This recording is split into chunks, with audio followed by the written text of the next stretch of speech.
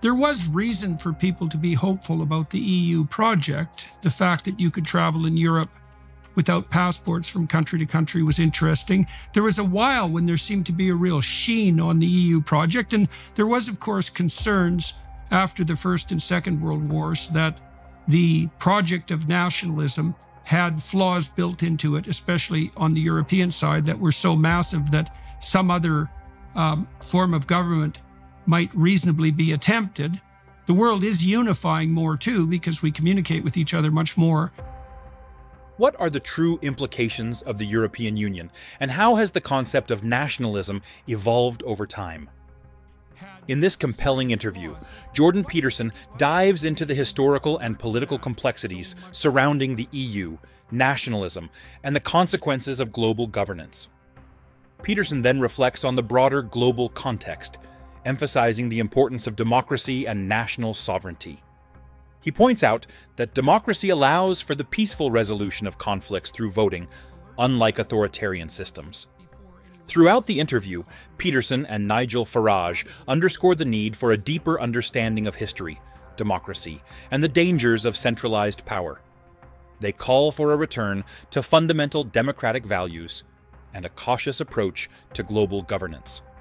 Distributing power farther up the hierarchy to a unified, say, European government or the UN or the WEF for that matter, had serious flaws. So what do you think it was that made you alert to that so much before anyone else really cottoned on to it?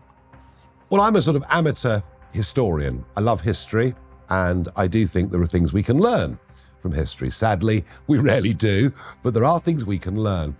And here's the point. I mean, yes, of course, in 1870, the Germans invade France. In 1914, the Germans invade France. In 1940, the Germans invade France. And so this idea came around that if you unify France and Germany, and of course it began with the Coal and Steel Pact in 1951, if you unify France and Germany, if you unify the whole of Europe, those nationalistic factors that caused war would go away, and we could live in peace.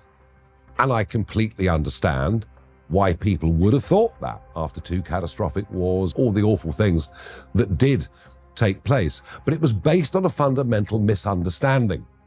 And the misunderstanding was that the existence of nation states led to war, but they made one fundamental error, and it's this: provided the nation state is acting as a functioning democracy, you don't have that problem. There is no example in history of one functioning democracy going to war with another. And far from being a project of peace, I took the opposite view. I took the view in about 1990, really.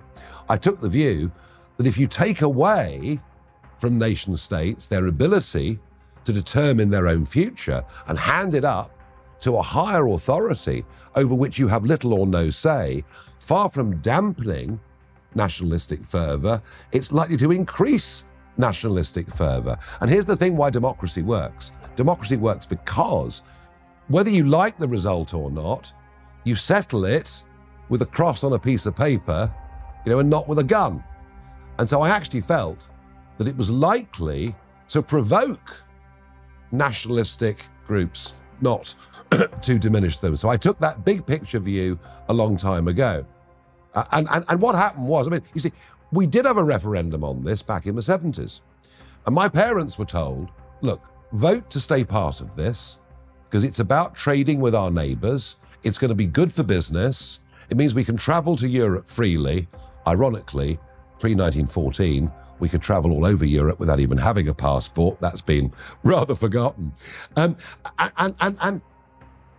no one thought, or very few people thought back in the 70s, that it would threaten sovereignty, that it would threaten nation-state democracy. And as the years went by, a project that started around peace became a project about power. Tony Blair himself said, this is now a project of power. And the ambition of the European Union was actually to become the world's leading superpower, miles away from what we told we were joining. Now, look, I've worked for American companies in a previous life. I even worked for a French company for a brief period of time. I get it. We're living in an interconnected world. I understand that. I am generally pro-free trade, provided it's fair. And I get international business and travel. And, I understand all of these things. But the unit by which we want to live, our ability to determine many things that are very important in our lives, democracy, which for goodness sake is what we fought 2 world wars for, these things really, really matter. And to begin with, my warnings about this were thought to be hysterical. But in the end, it did become a majority view. And I think if you look around Europe now, you'll see political movements that are on the rise who really are talking about similar things, Jordan, to what I was saying 10, 20, 30 years ago. I'm absolutely jaw-droppingly amazed that the Conservatives adopted net zero policies under Boris Johnson. It's like, what the hell were they thinking? The most skeptical part of my brain, and I suppose the rude part, thinks that this was cooked up by Boris Johnson to impress his young wife on the personal side.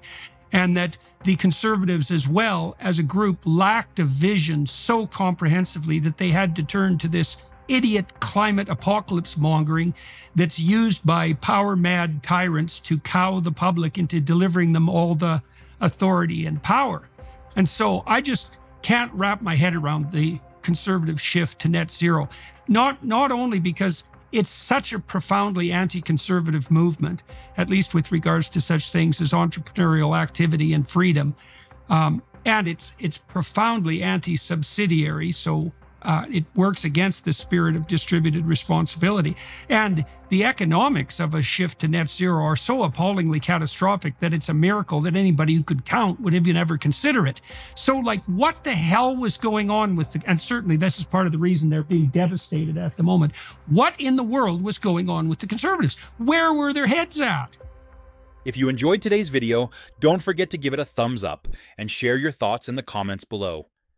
Make sure to subscribe and click the notification bell so you never miss out on our latest content.